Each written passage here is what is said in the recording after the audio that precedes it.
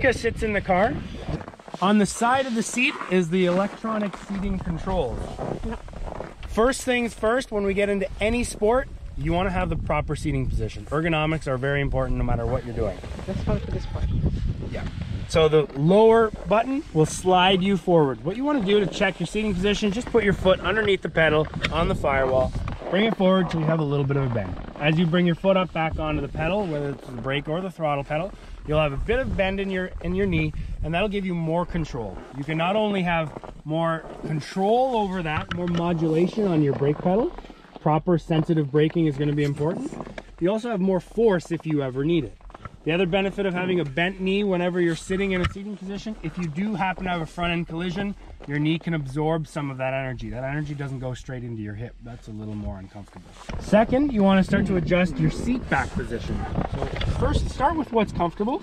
Then we want to work on our distance to the steering wheel. When we want to check for a gauge, just drape your wrist over top of the steering wheel. If you cannot reach it, you want to bring it forward. Alternatively, we also have tilting and telescoping steering wheels. So underneath the steering column, there's an electronic button. Further down, just under the column, to tilt and telescope the wheel.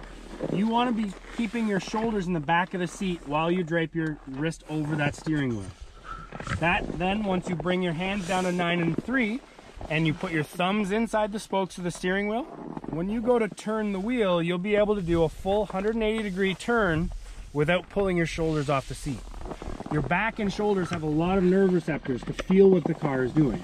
More important, when we're on snow and ice, you don't feel the same way we do on tracks. You don't hear the tires the same way we do on tracks. So you want to have that feel. You want to know what that car is doing.